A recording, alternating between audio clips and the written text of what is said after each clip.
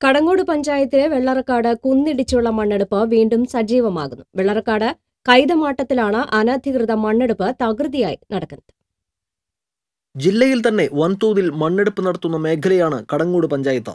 പരിസ്ഥിതിലോല പ്രദേശങ്ങളായി പ്രഖ്യാപിച്ചിട്ടുള്ള വെള്ളറക്കാട്, കൈതമാട്ടം, പള്ളിമേപ്പുറം, ചെറുമനേങ്ങാട്, നെല്ലിക്കുന്ന് എന്നീ പ്രദേശങ്ങളിൽ കുന്നിടിച്ചുള്ള മണ്ണെടുപ്പ് വ്യാപകമായി തുടരുകയാണ്. ദിവസങ്ങൾക്ക് മുൻപ് മണ്ണ് കയറ്റി അമിതവേഗത്തിൽ സഞ്ചരിച്ചിരുന്ന ടിപ്പർ ലോറിയിടിച്ച് 3 വയസ്സുകാരൻ മരിച്ചിരുന്നു. തങ്ങളുടെ കൺമുന്നിൽ വെച്ച് മകന്റെ ജീവൻ കവർന്ന അപകടത്തിന്റെ ആഘാതത്തിൽ അമ്മ ജാനകിയും സഹോദരൻ അനിത്തും ഇപ്പോഴും മോചിതരായിട്ടില്ല. സ്വകാര്യ സ്കൂളിലെ വിദ്യാർത്ഥിയായ അനിത ടിപ്പർ ലോറികളെ ഭയന്ന് പുറത്തിറങ്ങാതെ വീടിനുള്ളിൽ തന്നെ കഴിയുകയാണ്. ഇവർ താമസിക്കുന്ന വീടിന് മുന്നിലൂടെ കടന്നുപോകുന്ന വെള്ളറക്കാട് തിപ്പലശ്ശേരി റോഡിലൂടെ ദിനംപ്രതി 100 കണക്കിന് ടിപ്പർ ലോറികളാണ് ഇടതടവില്ലാതെ സഞ്ചരിക്കുന്നത്.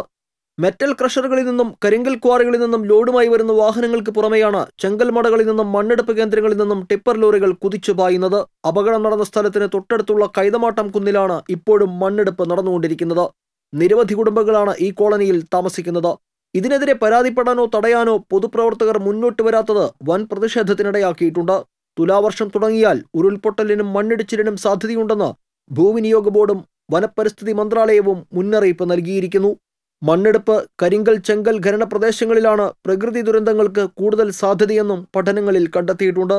അപകട മുന്നറിയിപ്പുകൾ ഉണ്ടായിട്ടും മണ്ണെടുപ്പ് ഉൾപ്പെടെയുള്ള പ്രവർത്തനങ്ങൾക്കെതിരെ അധികാരികൾ ഉണർന്നു പ്രവർത്തിക്കാത്തതും വൻ പ്രതിഷേധങ്ങൾക്ക് ഇടയാക്കുന്നുണ്ട്. TCV എരുമപ്പെട്ടി.